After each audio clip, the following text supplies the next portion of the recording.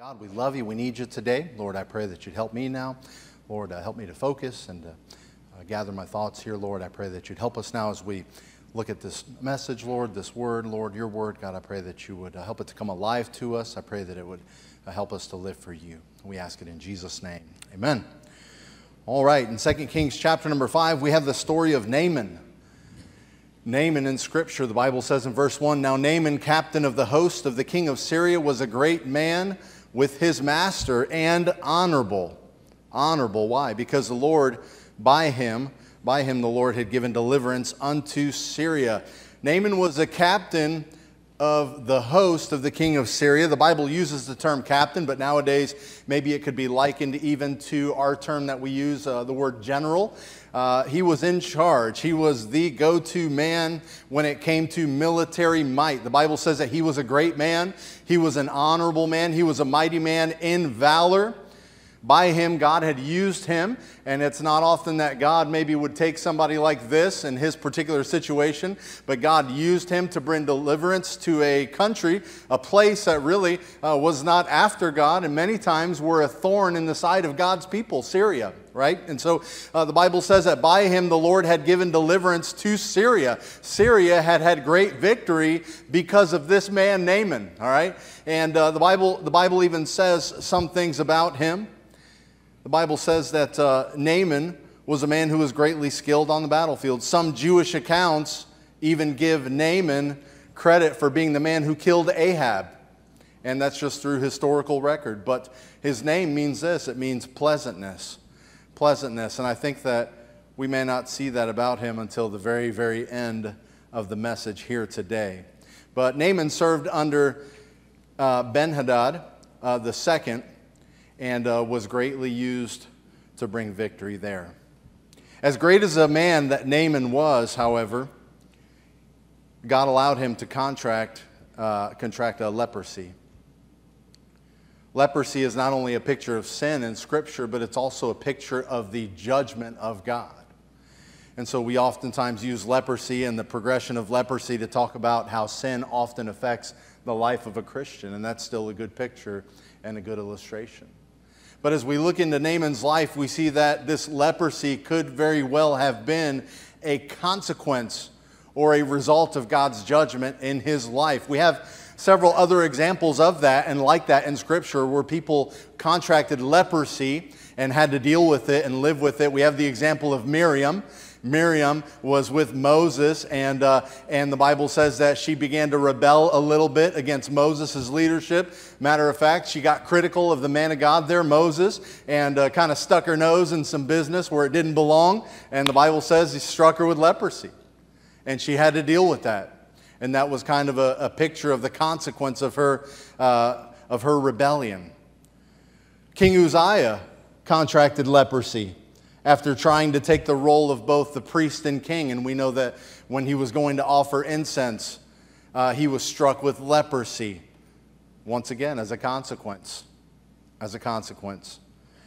Some say that perhaps Naaman got leprosy because at that particular point where the army was gathering captives and bringing people out of Israel, they happened to get a Jewish girl, an Israeli girl, who was a maiden that will be mentioned here in verse number 2. Maybe it was a consequence for that, but I believe really his leprosy was a result of his pride getting the best of him.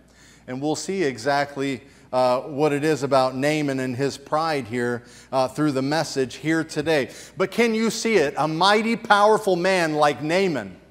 All right? He is socially popular in his day. A popular man, no doubt, in Syria, who had been used to bring great victory militarily to his people. Now, being the pride of Syria, would also become the social outcast soon. Oh, maybe leprosy hadn't hit home yet, right? I don't think the leprosy had hit him enough yet to humble him. But it was on his way, and it was going to start doing its job.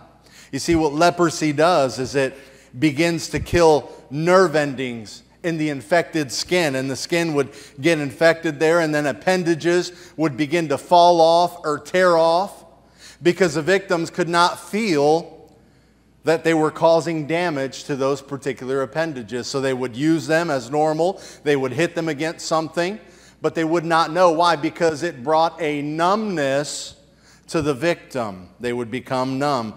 I find that sin also can cause us to become numb. Leprosy is the perfect picture of sin. I find that sin too can cause us as Christians to become numb to the things of God. Hey, numb to the leading of the Holy Spirit of God. Numb to the pain that our sin is causing other people. That's how sin is. It's tricky. It's messy. It sneaks up on you. The Bible says in Ephesians chapter number 14 and verses number 18 and 19, having the understanding darkened, being alienated from the life of God through the ignorance that is in them because of the blindness of their heart, who being past feeling have given themselves over to lasciviousness. In 1 Timothy chapter number 4 and verse number 2, the Bible says, having their conscience seared with a hot iron. And so we know the effects of sin, and we know what sin does in the life of a Christian. Hey, listen, if you find yourself there today, if you find your life wrecked by sin having numbed your life to its effect to other people in your life, and we can easily find ourselves there, don't allow yourself to reach the point where you don't care anymore. Seek the one who's able to provide forgiveness for that sin. Don't carry it. Look at verse number 2 of 2 Kings chapter number 5. In verse number 2, the Bible says, and the Syrians had gone out by companies and brought away captives out of the land of Israel, a little maid, and she waited on Naaman's wife. And she said unto her mistress, would God my Lord were with the prophet that is in Samaria. We'll come back to verse 3. But here we see a little Israeli maid is taken captive. And really what's provided here is a wonderful testimony in Scripture. It's a wonderful testimony because here's a young girl who was taken captive from her home country. But here she is in Syria now, serving Naaman's family, the captain, the general there. And she has every reason in the world to be bitter. She has every single reason in the world to be upset by her situation with what God has allowed to come into her life.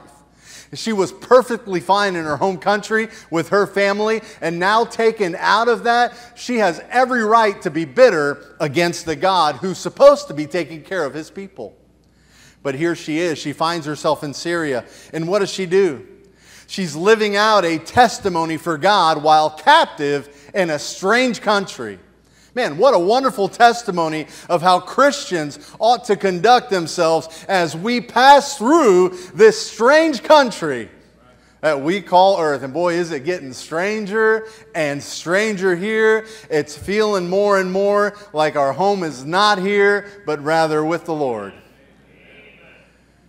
That's why I'm leery of those who come to church and can't muster up enough praise in their heart to sing out for God. And can't muster up enough Christian fellowship to go and shake the hands of those around them who may be hurting. They rarely have an encouraging word and have difficulty engaging in the service. If you struggle and you find yourself in this situation where the situations of life that have befallen you are burdening you down, and you're not able to look up and see the good around you, you're not able to look up and be a testimony to those around you, hey, listen, you've got to rely on God. Let me give you an encouraging verse if you find yourself in that situation. 1 John chapter number 4 and verse number 4. Ye are of God, little children, and have overcome them, because greater is he that is in you than he that is in the world. The God in us is greater than those around us. That little Israeli girl, she never heard that verse. She'd never heard that God is greater than her enemies, but she knew from the testimony of others that God could overcome her situation. And that's what we know. Isn't that God's testimony to us? That God is bigger than any situation that we face? That God is bigger than anybody who could oppose us? She knew that even in her time of burden, she could minister and be a help to those around her. Man, that's a good Christian testimony right there. Hey, listen, that tells me something. That tells me if that young lady there could minister during her time of trouble and point people to the one who could help them. I know she pointed them to the prophet Elisha. I understand all this. But if she could point people to God, and if she could help people in her time of trouble, boy, that's an encouragement. That tells me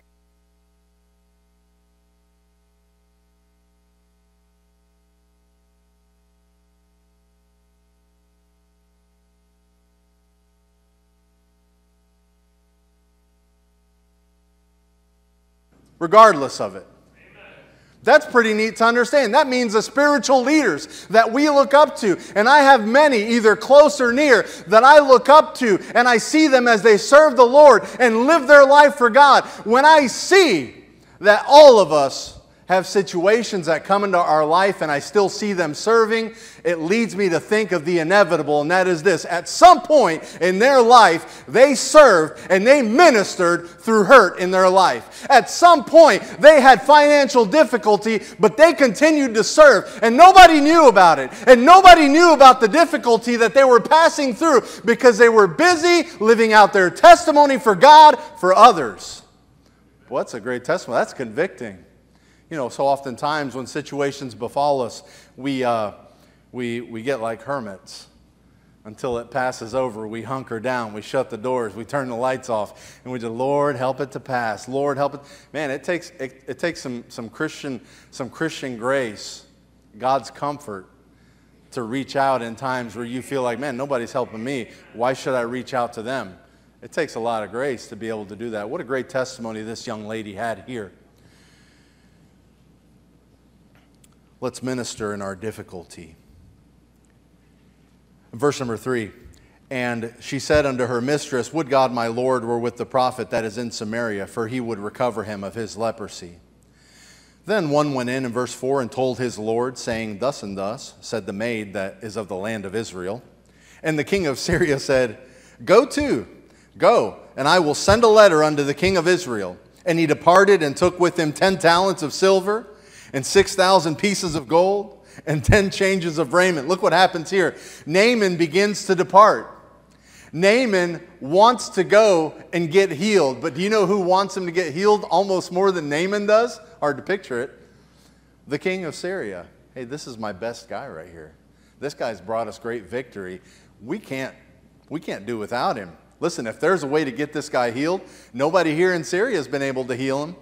Nobody here, no false prophet here has been able to do anything. Baal's not doing anything for us here. Hey, let's go to Israel. Let's send him there and see if the man of God can't do something for him. Let's see if their God will work. And he departs. He takes with him the things that he believes are necessary to get healing. We'll talk about this later toward the end of the message here. But Naaman departs, and he takes with him, the Bible says, 10 talents. 6,000 shekels of gold, and 10 changes of raiment. That man's going on vacation.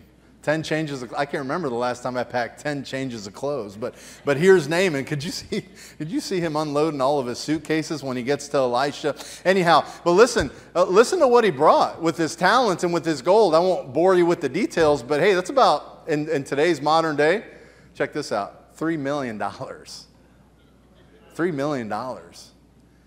He brought with him, and the raiment, the change of clothes would have been in today's probably $5,000. All of it together, about $3 million, most of it obviously being the gold. He's got something else with him. He's got his letter in his hand. Now the letter, he's got the letter, a confidence that the letter is going to get there. There's either a messenger that's delivering the letter, or Naaman's got it with him in hand. We know that letter eventually gets to the king. But regardless, Naaman departs. He takes all these things with him. He's ready to pay a large amount of money for something that money can't buy. Do you see that? Naaman's bringing with him, and he's preparing to try to acquire something that cannot be acquired with this world's good. He wants healing. The Bible says here in verse number 6, and he brought the letter to the king of Israel, saying, now, when this letter is come unto thee, behold, I have therewith sent Naaman my servant to thee, that thou mayest recover him of his leprosy. And in verse number 7, And it came to pass, when the king of Israel had read the letter, that he rent his clothes and said, Am I God to kill and make alive, that this man doth send me to recover a man of his leprosy? Wherefore consider, I pray you, and see how he seeketh a quarrel against me. Hey, he got nervous real quick. King Jehoram, he was nervous because he feels like the king of Syria is after him. He feels like the king of Syria is setting a trap for him. Why? Because this is their warrior. This is their general. And the king of Israel is thinking to himself, we don't have any power like that. We don't have any witches or warlocks or anything like that. And of course, being from the north, listen, this is not necessarily a good king that we're talking about here. He wasn't in tune with the things of God. Obviously, he'd be looking at false prophets even himself. But listen, he didn't know what to do. He thought, man, this guy, the king of Syria, he's looking to start a war with us. He's looking to pick on our country. I say one wrong thing. If I tell him that we can't provide healing, he's going to want to send his army and cause war with us. He was nervous. He didn't know what to do. As a matter of fact, the only real calm person that prevails in all of this that we see in this entire story is two people. Is a little maid from Israel, and it's Elisha. Picture that. The only two people that have any calmness in this situation at all whatsoever will turn out to be God's people. Isn't that awesome? God's people have a calmness within them that permeates every situation. Hey, listen, even when you're going through it, if you're a child of God, you know you've got that calm, that peace, that God is in control, that God is with you through it all. And he was fearful that Syria would want a war. In verse number 8, the Bible says that Elisha, he hears this dilemma. In verse number 8, and it was so that Elisha, the man of God, had heard that the king of Israel had rent his clothes. And he sent unto the king, saying, Wherefore hast thou rent thy clothes? Let him come now to me, and he shall know that there is a prophet in Israel. Elisha's not worried. He's not afraid. He knows that God's able to do it. He's seen God do it before. He's been in training for the Lord, and Elisha's ready to see God work. Elisha's not lifted up in pride. He just simply knows from experience what God can and can't do. And the list of what God can't do is zero. And the list of what God can do is endless. And he's got an ultimate confidence in God. He stays calm. I can't imagine what Naaman's thinking of Jehoram, who's supposed to be a testimony for God. But instead is all nervous. Naaman's watching him tear his clothes off in humility, not wondering what he's doing. Naaman's wondering, what in the world's going on here? This guy's going all crazy, losing everything here, losing his mind. But yet in verse number 9, we see Naaman obeys. He heads to Elisha's place, and we pick it up here in verse number 9. So Naaman came with his horses and with his chariot and stood at the door of the house of Elisha.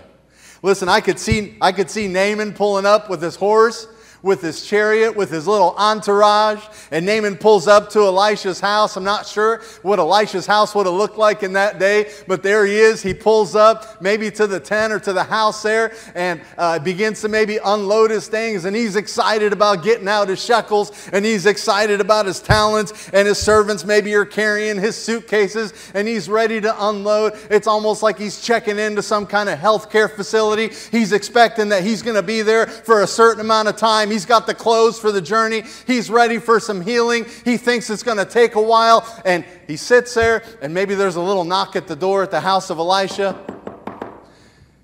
And the ultimate smack in the face to Naaman comes to his life, something that he totally disregards. Hey, just imagine this. Just imagine this. You're at the fast food restaurant, and they get your order wrong. And in Jesus' name, you're sitting there wanting to hold it in and hold it in before you drive. Hey, can I? Here's what we do. Here's what we do. We know who the decision maker is. You don't want to speak to the cashier. Nope.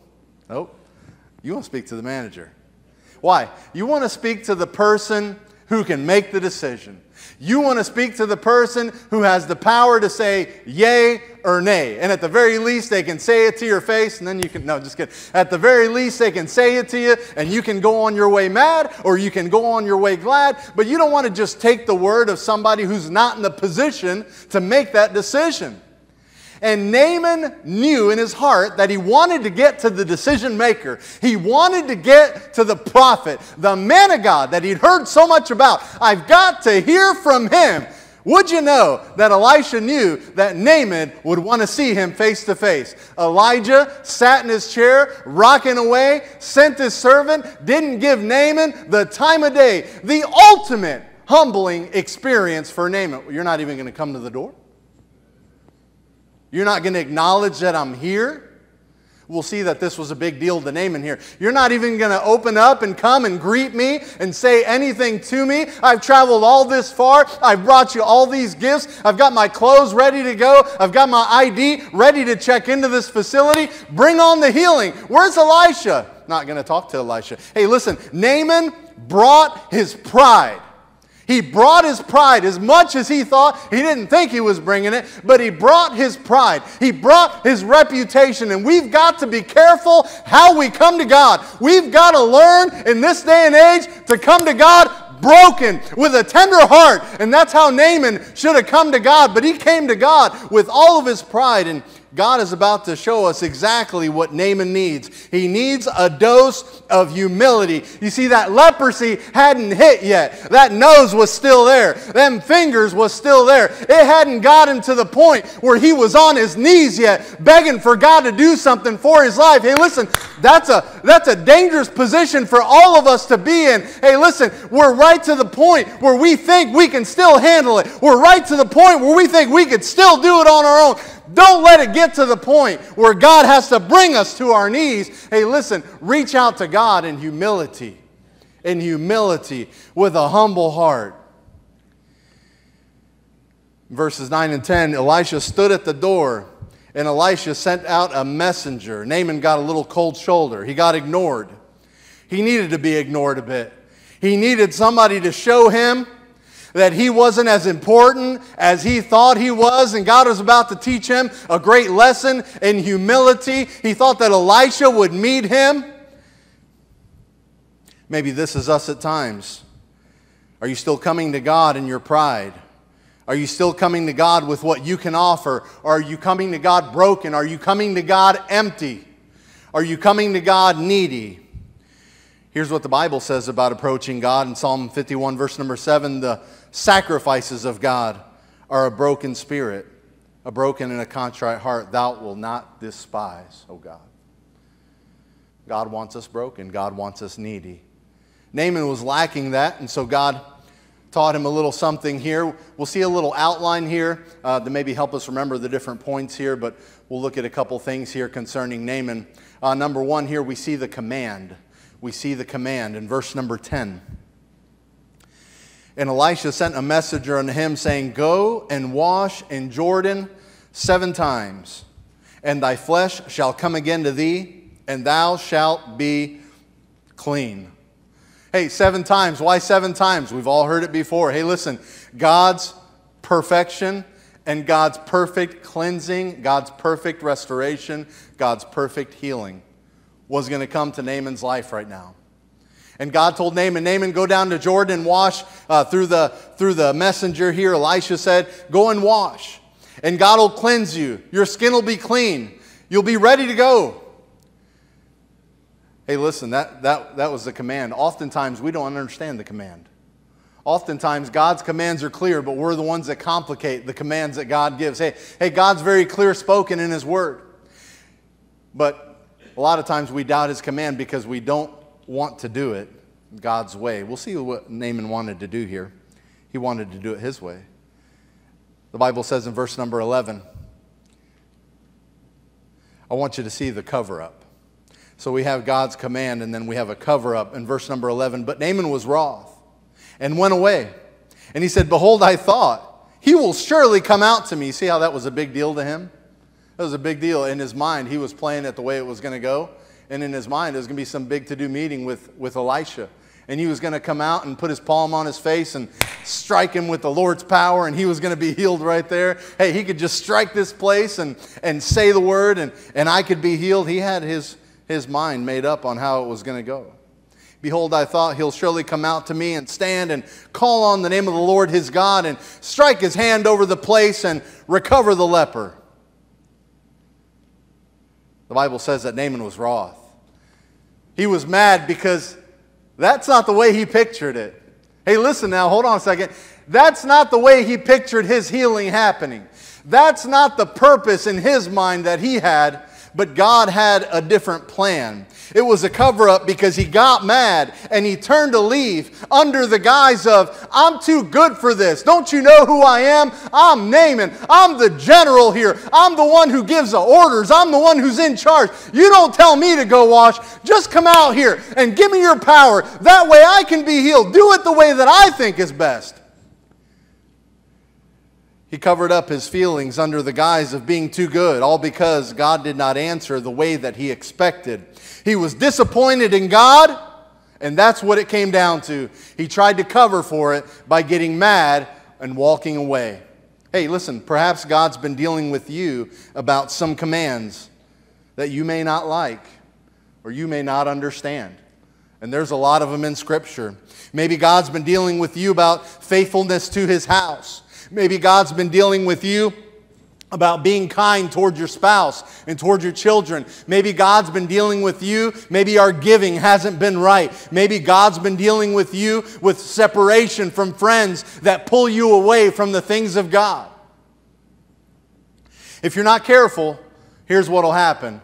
God gives a command, we hear it, He nourishes us with His Word, we walk out of church and we walk out of our devotion and our lessons, whatever the case may be, with good direction, clear commands from God. And if we're not careful, we'll get mad because we don't understand, it's too hard to follow, our pride is hurt, we'll walk away before God is able to bring victory, healing, and growth. And that's where a lot of people are at today. They know God's command, and they're frustrated because God's not given any more until that command is obeyed. Hello? Hey, listen. Why would we expect God to pile on the list of things that we can do in our Christian life to grow and to go to the next level with Him and to see Him work and to see Him bless if we're not obeying the very first thing we walked away from and ignored because we didn't like it? Maybe you came to church and you came with your own preconceived idea about how to be saved. And you heard in church, John 14:6, I am the way, the truth, and the life. No man cometh to the Father but by me. But in your heart, you're... I think we lost that. Okay. Oh boy. That's going to be payroll deducted, I think.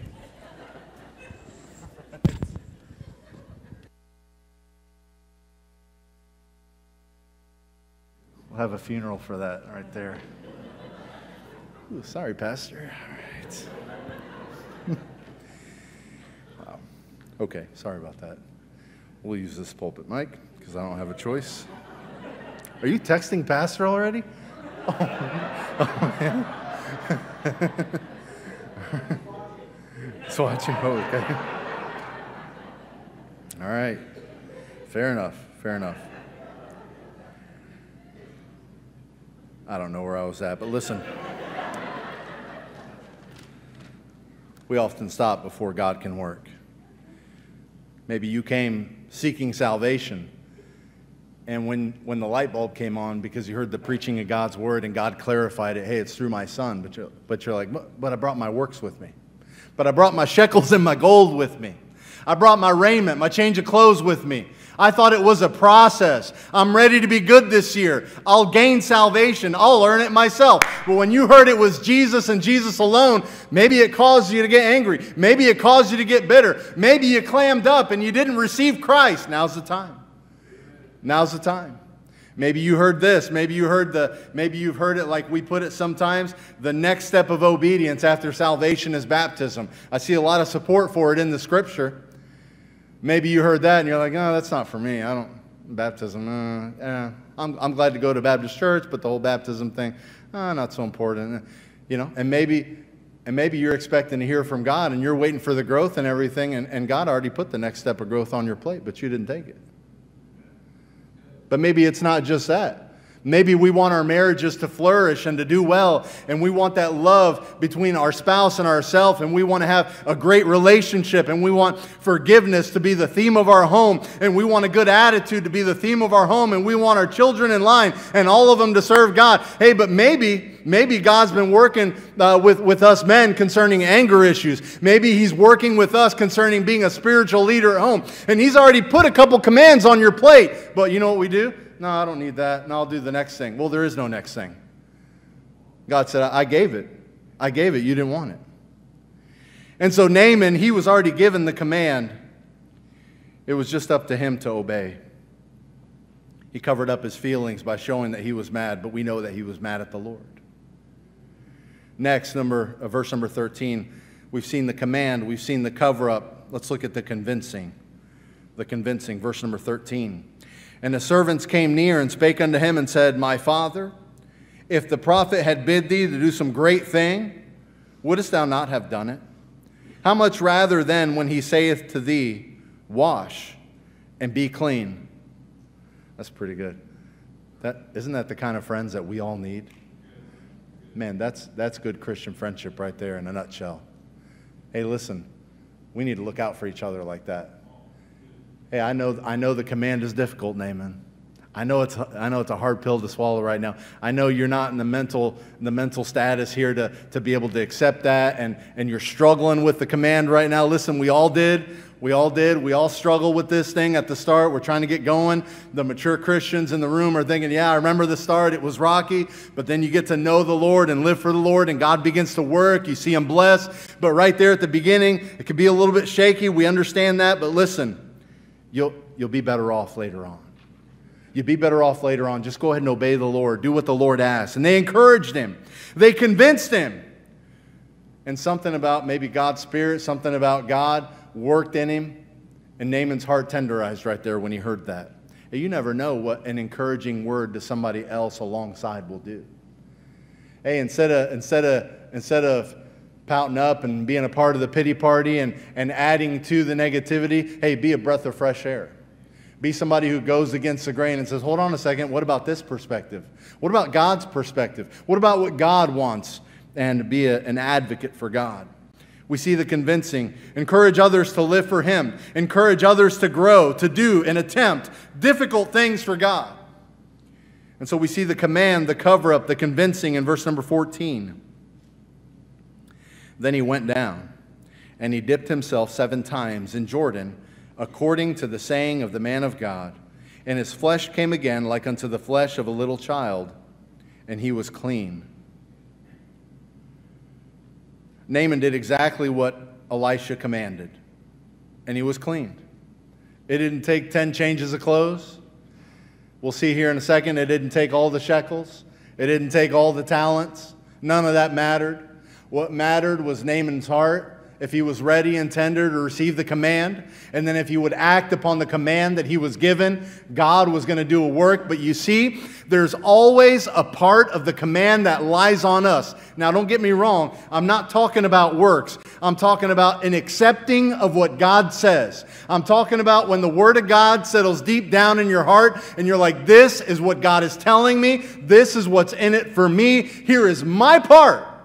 And I'm amazed at that, because we know that salvation is not of works, but we know that growing in grace, there is a part that lies on the Christian. I always use this example. It's terrible, but if you bear with me, as a Christian, my growth in grace, a lot of it does depend upon me obeying what God has said. In other words, God is a strong God, but He's not going to come down and remove the influences in my life that are pulling me away from God. He's given me to do that. He's given me to do that. God is not going to come down in fleshly form, in audible voice, and apologize to my wife if something is not right. It is me that has to do that. I have to vocalize. I have to be the one with a submitted heart to God.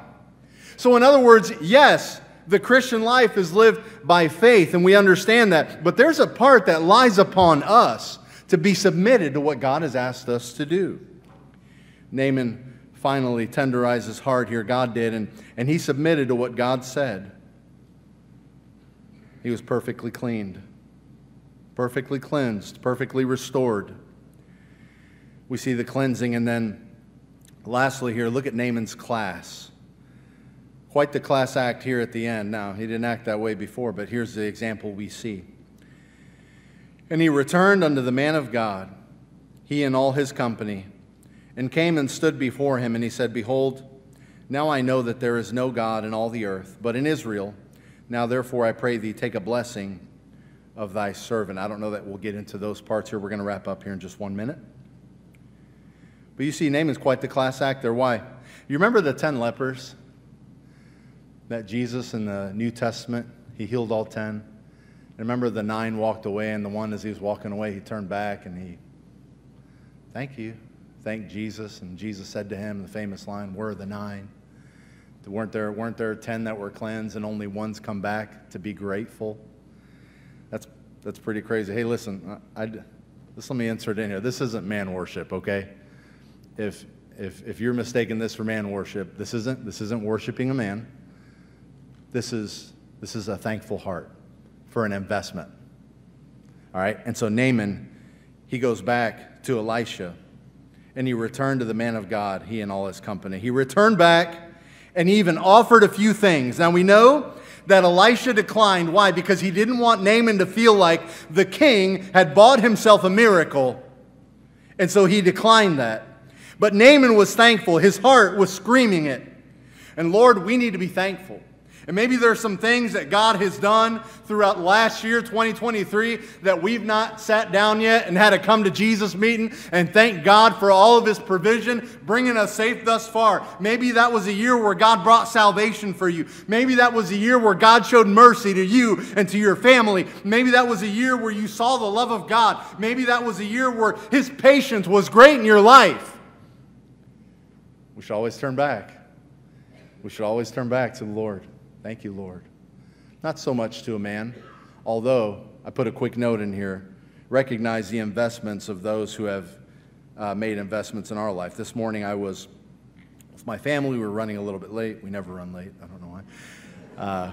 We were running a little bit late, and in our minivan, and we went to go pick up a couple of bus children that moved to Franklin, and we're doing everything in our power to try to get them picked up. It's not always workout timing, but it worked out. And we made it work. And as they were getting in the van and the van door opened up, technology's gotten better. The van's a different color. The location has changed a little bit, maybe 20 minutes from where I was originally picked up in a van to come to church. And that got to me this morning. And I started getting a heart of thankfulness when those kids got in our van. And I won't tell you how many were in our van. When those kids got in our van, we might have been a seat shy. But I had a little flashback, and I said, thank you, Lord. Thank you, Lord. I know Pastor's not here this morning to thank him, but he was driving that van with his wife. And just as, we think of the inconveniences, oh, man, I could have been earlier. But as that van door's opening, I thought, yeah, it's a little bit of an inconvenience, but, man, it's so worth it. And I have a feeling that maybe they were really inconvenienced by me when I got in, and I didn't say much. I didn't talk much, just as awkward as I am today, but they suffered through it, and they had a good testimony with me. But what a beautiful picture of what God does for us at salvation. Naaman brought what he thought would help. But the Bible says clearly in Ephesians 2:8-9, for by grace are ye saved through faith, and that not of yourselves. It is a gift of God, not of works, lest any man should boast. Maybe this morning you have your thought on what it is that will save you. God has His word on what it is that will save you. And that's the shed blood of Jesus Christ. He didn't understand it all. But in John 14:6, the Bible says, Jesus saith unto him, I am the way, the truth, and the life. No man cometh unto the Father but by me. Perhaps you're here today and you're in need of God's forgiveness. He offers salvation through the shed blood of Jesus. If you came this morning and we can share with you the greatest news of salvation, just come up during the altar call here and we'll pray with you and show you that. If there's a decision that needs to be made and God has worked, the altar is open. Let's stand together. The piano will play here in just a moment. We'll pray, and then we'll open up the altar for the invitation. Let's pray. Father, we love you. We thank you for your word. Thank you for this example of Naaman. Lord, help us to have a tender heart toward your commands. Lord, help us as your people to be a testimony, Lord, to those around us. Thank you, Lord, for your people here today. I pray that you'd work even through our invitation. And Lord, we pray that you bless our day. We ask it in Jesus' name. As the piano plays, you can come if you need to.